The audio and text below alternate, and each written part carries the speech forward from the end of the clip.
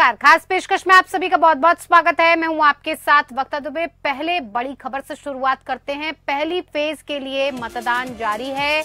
कश्मीर से कन्याकुमारी तक मतदान। पहले फेज में 21 राज्यों की 102 सीटों पर वोटिंग जारी। मध्य प्रदेश में 11 बजे तक 30.46% मतदान। त्रिपुरा में सबसे ज्यादा 34% वोटिंग। 4 घंटे में बंगाल में 33% मतदान। यूपी की 8 सीटों पर अभी तक 25% मतदान। सपा का बूथ कैप्चरिंग का आरोप। कूच बिहार में मतदान ड्यूटी पर तैनात जवान की मौत। बंगाल में चुनाव के बीच हिंसा। पश्चिम बंगाल के कूच बिहार में मतदान केंद्र पर पथराव। टीएमसी वर्कर्स पर लगा बीजेपी बूथ अध्यक्ष को पीटने का आरोप। पहले चरण में मैदान में 1600 से ज्यादा उम्मीदवार। तो 102 सीटों पर मतदान हो रहा है और तमाम जगह से बूथ कैप्चरिंग से लेकर हिंसा की घटनाएं भी सामने आ रही हैं। कूच बिहार में मतदान ड्यूटी पर तैनात जवान की मौत हो गई। बंगाल में चुनाव के बीच ये हिंसा भड़क गई है और ये हिंसा सामने आई है, तो उसे लेकर भारतीय जनता पार्टी और टीएमसी दोनों ही एक दूसरे पर आरोप लगा रहे हैं। इस हिंसा को लेकर यह भी कहा गया है कि बीजेपी बूथ अध्यक्ष को पीटा गया है और इसका आरोप टीएमसी वर्कर्स पर लगाया गया है। तो आपको बता दें, आज पहला चरण मतदान का शुरू हो चुका है। 21 राज्यों में मतदान की प्रक्रिया चल रही है और कुल मिलाकर लोकसभा सीटों की अगर बात की जाए तो 102 लोकसभा सीटों पर मतदान किया जा रहा है। कुछ जगहों से हिंसा की खबरें भी अब सामने आने लगी हैं, जिसमें पश्चिम बंगाल का कूच बिहार शामिल है।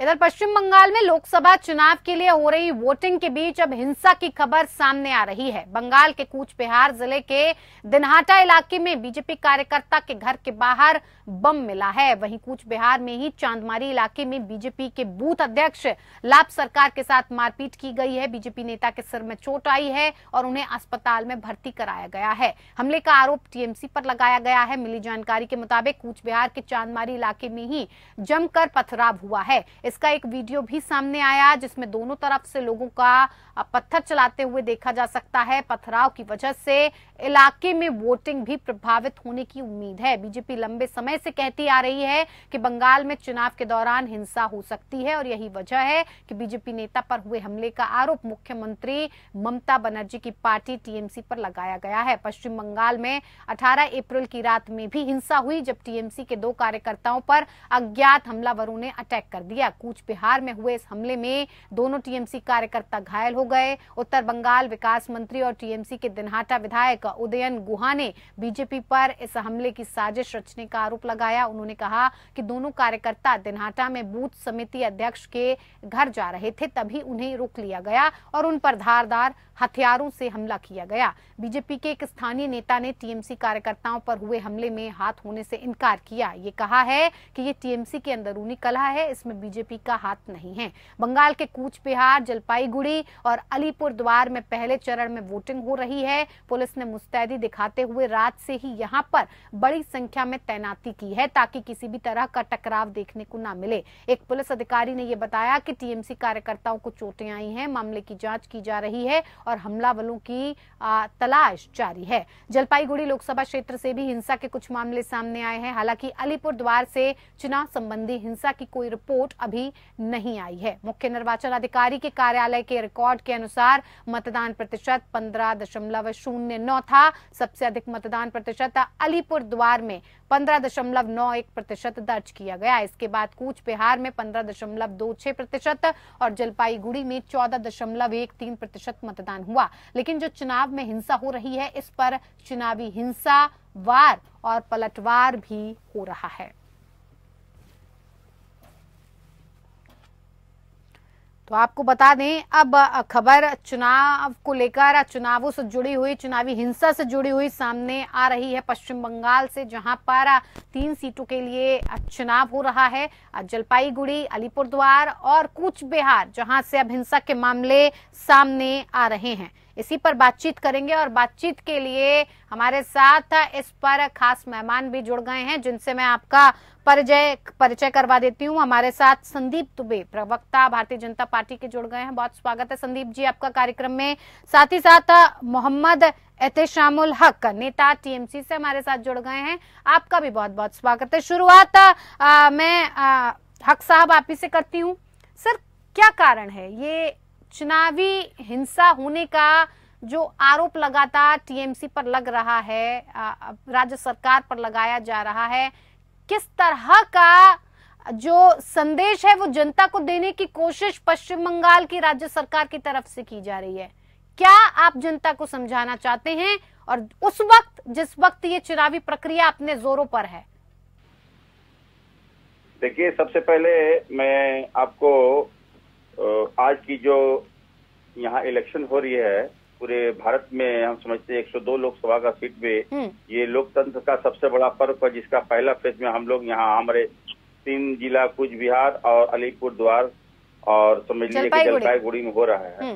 ठीक है ना। तो ये देखिए, भारतीय जनता पार्टी एक ऐसी पार्टी, ये तीनों जो हमारी जो सीट है, ये समझ लिए कि भारतीय जनता पार्टी का वहाँ का बहुत ही समझ लिए कि हालात बहुत से बदतर है, ग्राउंड लेवल का रिपोर्ट है, इसलिए वो तिलमिलाए हुए है। और हमारी जो पार्टी तृणमूल कांग्रेस की जो सरकार है, इतनी जबरदस्त योजना, इतनी समझ लिए लक्की भंडार, इतनी तमाम योजना देने के समझ लिए हमारी जो जनता, यहाँ की भोले भाले जनता, जिन्होंने पिछली बार 2019 में गलती की थी, इसलिए वो उस बार गलती दोहराने के चक्कर में नहीं है, वो हमारे फेवर में, हमारे लोगों के फेवर में वो समझ लिए कि वोट डाल रहे हैं। लेकिन आज देखिए, निश्चित परवाने की समझ लिए कि वो एमओएस है, होम मिनिस्टर अफेयर्स से समझ लिए, और वो इस तरह से समझ लिए कि वहाँ मतलब तांडव मचाए हुए है, इसलिए लोगों को के किसी भी कीमत पर समझ लिए कि वहाँ भारतीय जनता पार्टी ही समझ लिए कि वहाँ पर बनी हुए रहे और टीएमसी के वोट नहीं पड़े। लेकिन जनता, हम समझते हैं कि ये हमारी जो यहाँ सबसे बड़ा जो मौलिक अधिकार है, अधिकार जो वोट का है, तो हमारी जनता हमारे साथ है,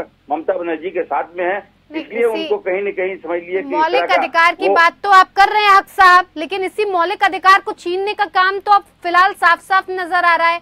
चुनाव का पहला पड़ाव शुरू हुआ नहीं, किस तरह की दंगे फसाद, मतदाताओं को डराने का काम, धमकी देकर घर में बैठने का काम, आपको लगता है इन तीनों सीटों पर जो चुनाव चल रहा है, इस तरह की घटनाओं के बाद आपका जो मतदान प्रतिशत है वो घटेगा नहीं, उसमें कमी नहीं आएगी? ये तो आप तो जनता का हक छीन रहे हैं। देखिए दुबे जी, हम बोल रहे हैं आपको, जिस हिसाब से आज जो हमारी जो जनता वहाँ आवाम वोट दे रही है, ये 100 में समझ लिए कि हमारे ममता बनर्जी के जो कारनामे, ममता बनर्जी का जो रोल है, ममता बनर्जी जो लोगों के प्रति, आज देखे होंगे आप जलपाईगुड़ी में जो इतना बड़ा साइक्लोन आया, इतना बड़ा तूफान आ गया सडनली, उसी रात में हमारी नेत्री ममता बनर्जी ने तमाम लोगों से जा करके बारी बारी से हॉस्पिटल में और घरों में जाके विजिट किया, और उसके बाद में एक सरकारी ऐलान हुआ। दीदी, आप पहले मेरी बात सुनिए, सरकारी ऐलान हो गया कि हम आपके साथ में हैं। तो वो कहीं भारतीय जनता पार्टी जो है वो उसको ऑब्जर्व नहीं कर पा रहे हैं। भारतीय जनता पार्टी की तिलमिलाहट है कि ममता बनर्जी एक समझ ली, एक तरह का वहाँ तूफान आया, तो ममता बनर्जी लोगों के बीच में, देखिए ममता बनर्जी एक ऐसी नेत्री है कि गरीबों की मसीहा है, आप लोगों को समझना होगा। लेकिन विपक्ष जो है, यहाँ भारतीय जनता पार्टी जो कोई काम नहीं करते, खाली बोलते सबका साथ, सबका विकास है, सबका विश्वास, लेकिन साथ तो किसी का देते नहीं, मुट्ठी भर लोगों का वो जो काम करते हैं, हम दो हमारे दो। देखिए वो काम किनके लिए कर रहे हैं?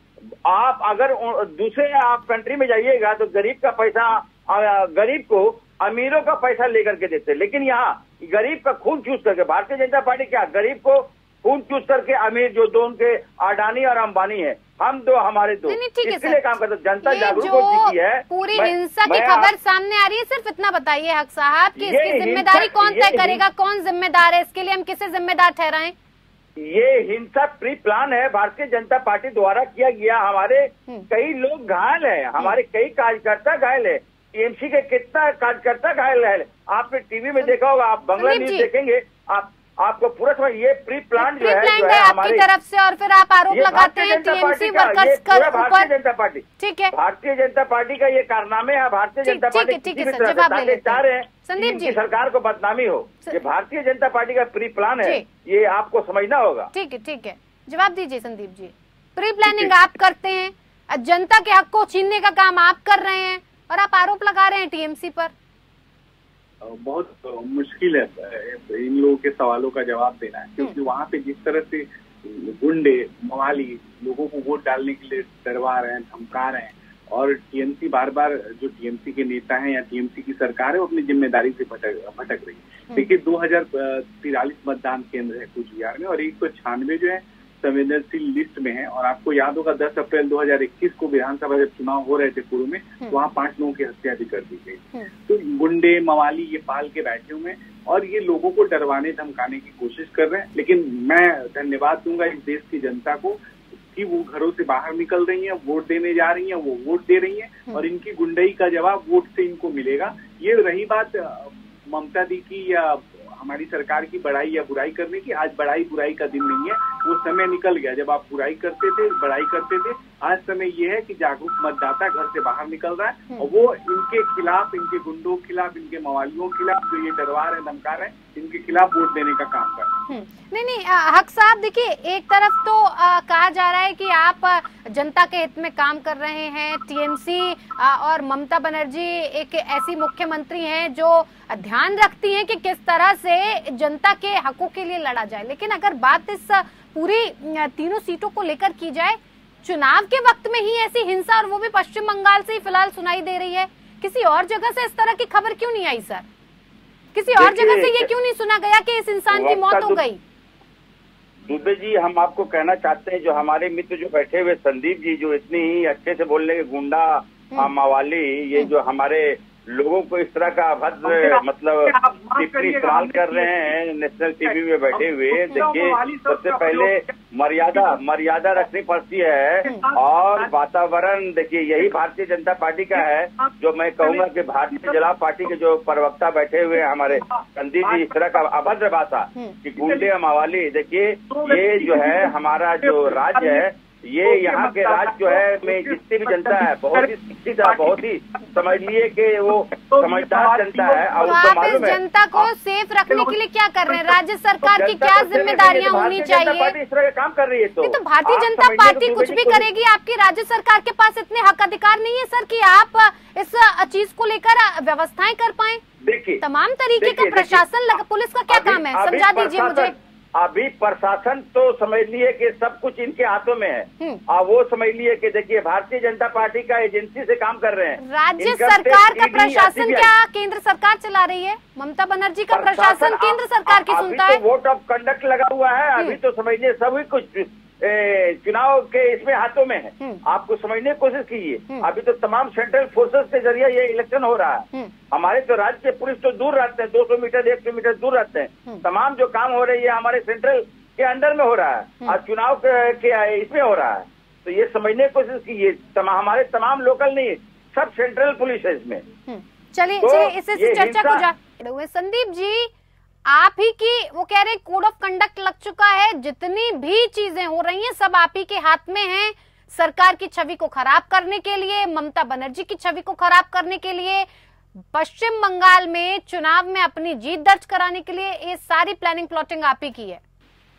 वक्ता जी, मैं एक बात कहूंगा, मैंने गुंडों का जिक्र किया, मैंने बदमाशों का जिक्र किया, मैंने टीएमसी का नाम तक नहीं लिया, लेकिन मेरे साथी और मित्र जैसे ही उनकी बारी आई उन्होंने उसमें जोड़ा कि टीएमसी के गुंडे। तो देखिए, चोरनी हो तो गलगर होए, और चोर के दाढ़ी में तिनका, जो वहाँ पे स्वरूप बना हुआ है, जिस तरह की स्थिति है कि भाजपा कोई कर रहा है या भाजपा को वोट देने जा रहा है, इनको पता है, तो उसके साथ मारना, उनका घर बंद करना, उनके साथ उनको डराना। इसलिए मैंने कहा कि ये विषय अब दूर हो गया है। आज मतदाता डर नहीं रहा है, घरों से निकल रहा है, निकल के बिना डरे जाके मत दे रहा है, जागरूक मतदाता है, और वहाँ बदलाव के लिए वोट हो रहा है। मैं आज फिर बता रहा हूँ, इनके जितने भी गुंडों वाली लिस्ट जो थी, जितने बूथ थे, वहाँ सबकी गुंडई बंद हो जाएगी, बंद करा दी गई है, और जो लोग गुंडई करने की कोशिश कर रहे हैं उन पे सख्त से सख्त कार्रवाई हो रही है। तो ये तो धारदार हथियार की भी बात कर रहे हैं, कहाँ से आई ये धारदार हथियार? तानाशाही करेंगे, गलती करेंगे उनको संदीप पकड़ जी, के कहा जा रहा है कि धारदार हथियार से हमला किया गया टीएमसी के लोगों के ऊपर। कहां से आई ये धारदार हथियार? मैम वो कौन लोग थे, कौन गुंडे थे, मवाली थे, बदमाश थे, जो भी हो, कहीं भी हो, किसी भी दल पार्टी के हो, उनके लिए कोई जगह नहीं, उनको बंद करेंगे, अंदर डालेंगे। ये शांतिपूर्ण मतदान हो रहा है, जनता को निकल के मतदान करने का अवसर मिले, जनता घर में नहीं बैठी रहे, निकल के इसे एक पर्व की तरह जनता मना रही है। ये हम लोग के लिए खुशी की बात है। वो जो 196 संवेदनशील बूथ है, वहां पे भी बड़ी बड़ी लाइनें लगी हुई है, लोग वोट जाके दे रहे हैं। इसलिए टीएमसी के लोग परेशान हैं, घबराए हुए हैं। लेकिन गुंडे किसी पार्टी दल के नहीं होते। जो भी गुंडई करेगा, जो भी बदमाशी करेगा, उसके साथ सख्त से सख्त कानूनी कार्रवाई हो, ये सुनिश्चित राज्य सरकार भी करे और केंद्र सरकार भी करे। मोहम्मद हक साहब, देखिए अम्बेश मित्र जो संदीप जी इस तरह के जो बात कहे हैं कि मतलब उन्हें बुरा लगा, उन्हें भला लगा, और यहाँ जो है वोट की परसेंटेज जनता, आपको मालूम होगा कि पूरे संपूर्ण भारतवर्ष में बंगाल की आवाम समझ लिए कि वो अपना मत का प्रयोग करते हैं, और 80% से ऊपर समझ लिए यहाँ वोट होती है। ये उन्हें मालूम है, ये इस तरह से अच्छी तरह जानते हैं। और उनको ये मालूम है कि उन्होंने स्लोगन जो इसको लगाया, जो काम करते हैं, जो जनता के ऊपर भरोसा रखते हैं, तो उन्हें स्लोगन लगाने का क्या दरकार है नया कि आपकी बार 400 के पार। जनता के ऊपर आपको इतनी विश्वास थी तो आप 400 का आप फिगर क्यों दिया? हमें बहुत ही अफसोस लगता है कि भारतीय जनता पार्टी 400 का फिगर दे दिए हैं कि आपकी बार 400 के पार। तो इस तरह का जो क्या है, इनको मालूम है कि हम 200 का भी डिजिट आंकड़ा पार नहीं करेंगे। तो हमने इतना रीडबल, जिस तरह से कहा जाता है जैसे 7 के पत्तों के केला में रीडबल, तो इन्होंने डबल फिगर इसलिए कह दिया कि शायद हो सकता है कि हमारी जनता यहाँ पे, देखिए मैं बोलना चाहता हूँ दुबे जी, मैं हमारे संदीप जी को बोलना चाहता हूँ, जनता बेवकूफ बार बार नहीं बनेगी। एक बार जनता बन गई है, 2 बार बन गई है, तीसरी बार जनता बेवकूफ नहीं बनेगी। इसलिए कि ये सेकुलर भारत है और ये भारतीय जनता पार्टी जो है हिंदू मुसलमान की बात करते हैं, ये आपस में नाइतफाकी कराते हैं, ये लड़ाई करते हैं और ये बोलते हैं ये सबका साथ है, सबका विकास है, सबका विश्वास करते हैं। इसका प्रभाव चाहे भारतीय जनता पार्टी करे, आपको नहीं लगता इसका प्रभाव आप ही के ऊपर पड़ने वाला है? ये जो सीटें जहां पर मतदान हो रहा है, अगर जनता वोट नहीं करेगी तो पश्चिम बंगाल की सरकार दोबारा से कैसे वापस लौट आएगी? कैसे लगता है आपको? अगर प्रभावित किया भी जा रहा है, मान भी लेते हैं ये भारतीय जनता पार्टी की तरफ से रची बसी साजिश है, तो क्या इसमें नुकसान तो आप ही का है? इसके लिए आप क्या करेंगे? देखिए हमारी जनता पर हमें यहाँ पूरा विश्वास है और जनता हमारे ममता बनर्जी के साथ में है, जनता यहाँ हमारे अभिषेक बनर्जी के साथ में है। इसलिए यहाँ बंगाल की जनता जो है समझ लिए कि हमारे नेत्री ममता बनर्जी के साथ है, हम लोग बिल्कुल इत्मीनान है। देखिए यहाँ 42 लोकसभा हमारे सीट है, हम समझते हैं कि कम से कम इस बार हमारा 30+ मैजिक फिगर होगा, 30+ होगा। ये मैं आपको दुबे जी मैं आपको बोलना चाहता हूँ आपके समझ लिए टीवी चैनल पे कि ये 30+ का मेरा ये स्लोगन रहेगा कि 4 जून को जब ईवीएम का मशीन खुलेगा तो हमारे देखेंगे बंगाल से टीएमसी की जो होगी सीट 30+ होगी और भारतीय जनता पार्टी को तीसरी बार जो है मुंह की खानी पड़ेगी। संदीप जी जल्दी से 10 सेकंड में अपने जवाब को पूरा कीजिए सर। मैं कहूँगा जो एपीएन न्यूज को सुन रहे हैं, देख रहे हैं, एपीएन घर घर में है, मैं उन माता बहनों से सभी से निवेदन करूंगा हाथ जोड़ के अपना 100% मतदान करें, ताकि वहां के जो गुंडे मवाली बदमाश जो आपको वोट डालने से रोक रहे हैं उनको करारा जवाब मिले। जो बूथ एजेंटों से लड़ रहे हैं उनको करारा जवाब। बहुत बहुत धन्यवाद आपका, बहुत बहुत धन्यवाद आप सभी मेहमानों का हमारे साथ इस खास पेशकश में जुड़ने के लिए। खास पेशकश में अपना ही नमस्कार।